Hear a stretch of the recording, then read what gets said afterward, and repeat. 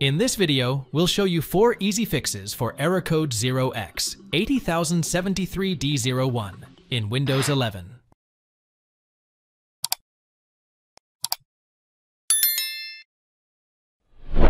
Press Windows plus R keys to open the Run dialog box. Type mssettings.appsfeatures, then press Enter. Search for Microsoft Store, then click on the Advanced options on the result.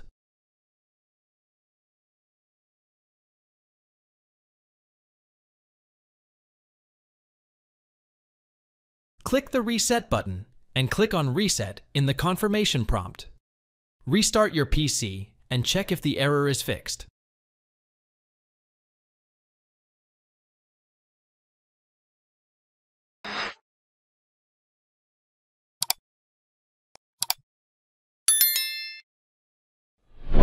Press Windows plus R keys to open the Run dialog box. Type wsreset.exe, then press Ctrl plus Shift plus Enter keys to clear the cache as an administrator. Wait while the process runs until it closes automatically.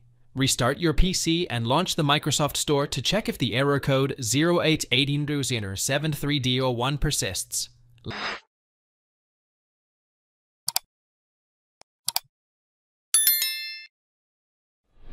Left-click the Start button, type Command Prompt, and click Run as Administrator. Click Yes on the User Account Control prompt. Type the following commands and press Enter. Check if an error appears saying, Add Apex Package. Deployment failed with H result.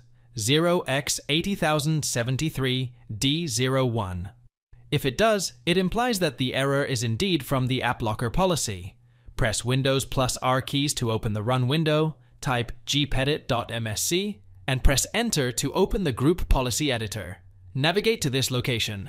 Computer configuration / Windows settings / security settings / application control policies / AppLocker / packaged app rules. Right-click on the rule entry, click Delete, then click Yes on the confirmation page. Go to the Microsoft Store and install or uninstall the app triggering the error.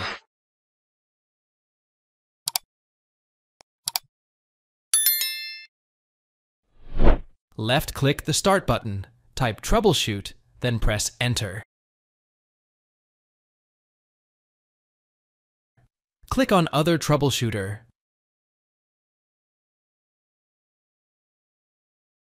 Find the Windows Store apps entry on the right, then click Run the Troubleshooter. Apply the suggested fixes, restart your PC, and check if the error persists.